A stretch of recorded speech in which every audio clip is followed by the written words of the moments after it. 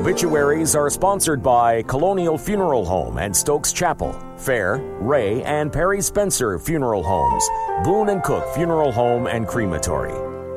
3 announcements from Colonial Funeral Home. Sue Locklear Subotnick, 48, of Stokesdale, died October 20th. A celebration of life service is today at 2 in Madison. She was born in Guilford County and was a homemaker. Survivors include her husband of 29 years, Robert Subotnick, daughters Cecilia and Hannah Subotnick, and Leyland Gravely, son Jonah Gravely, mother Twana Davis Locklear, brothers Jimmy Locklear and Sherry, Jack Locklear, John Locklear and Misty, David Locklear and Christina, and Donnie Locklear and Charissa, and sister Angela Long. Memorial contributions may be made to Susan G. Corman Breast Cancer Foundation or St. Jude Children's Research Hospital. Hazel Rebecca Becky Amos, 73, of Sandy Ridge, died October 21st.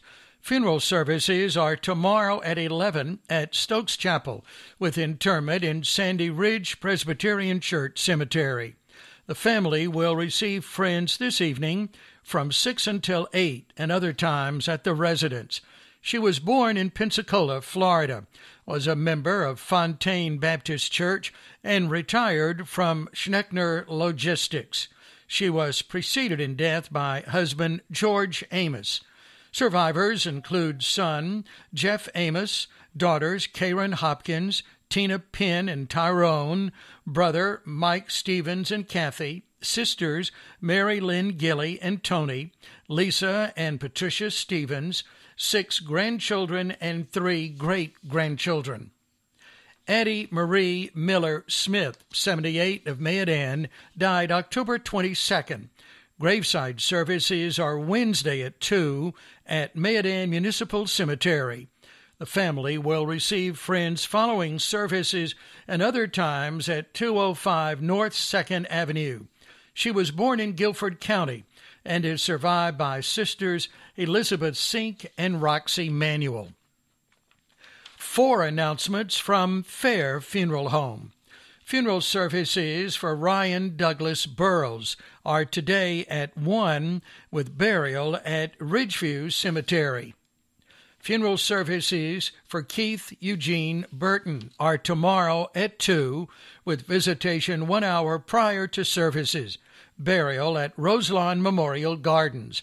He was born in Rockingham County and worked as a field customer representative for Piedmont Gas Company, Duke Energy, for 32 years.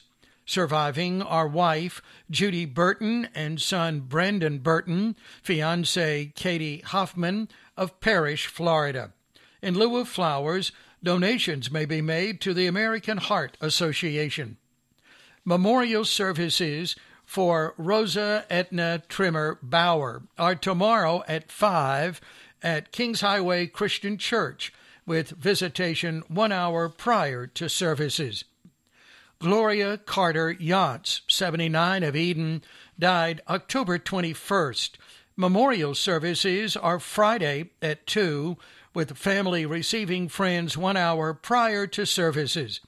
Burial in Ridgeview Memorial Gardens. She was born in Rockingham County and is survived by daughter Regina Batista of Martinsville, 4 grandchildren, 7 great-grandchildren, and sister Peggy and Frankie Grogan of Eden.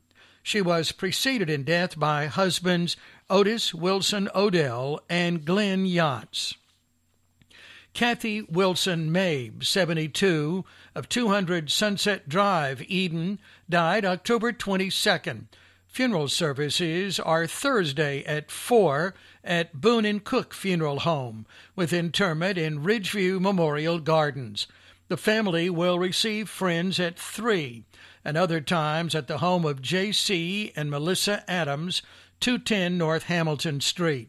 She was born in Roxborough, attended Christ United Baptist Church in Eden, worked for over 20 years for Philcrest Cannon in the bedspread finishing department, and was also employed as a secretary for Scarce Tire and worked in the Walmart jewelry department briefly before retiring.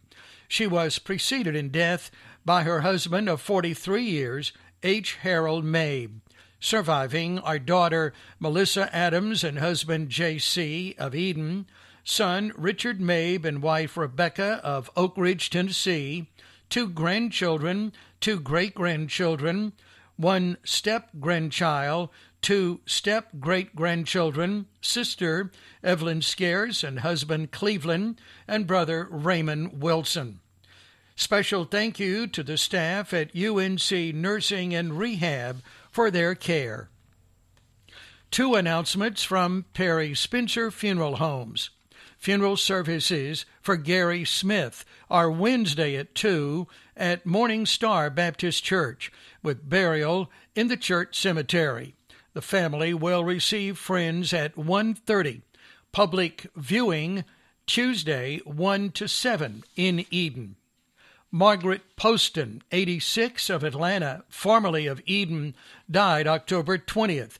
Arrangements are incomplete in Eden.